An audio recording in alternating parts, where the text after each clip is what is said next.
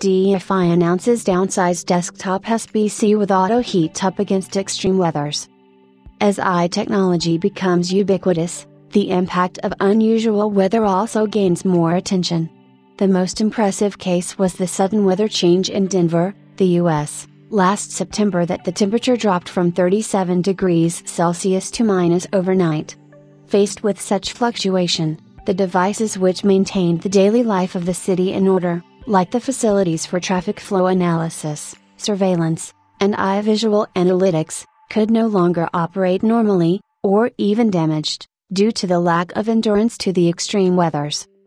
Inspired by the situation, DFI brought an innovative design into the newly released CS551, the world's first 3.5 inches desktop SBC with auto heat up.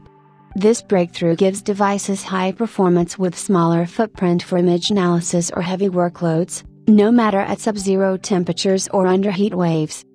The CS551 is DFI's first SBC downsized from mini ITX form factor, 195mm by 170mm, to 3.5 inches, 146mm by 102mm. Powered by Intel Core i9 Gen processors with the Intel Xeon server-grade ECC support for memory protection offered by the Intel C246 chipset, this small board enjoys desktop computing performance and deployment flexibility at the same time.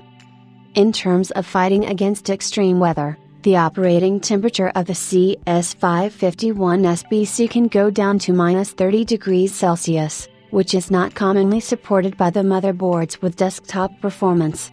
The endurance to sub-zero temperatures leverages the auto-on heater attached to the board to warm up or cold boot the processor for operation. Equipment can thus operate normally without being shut down in snow.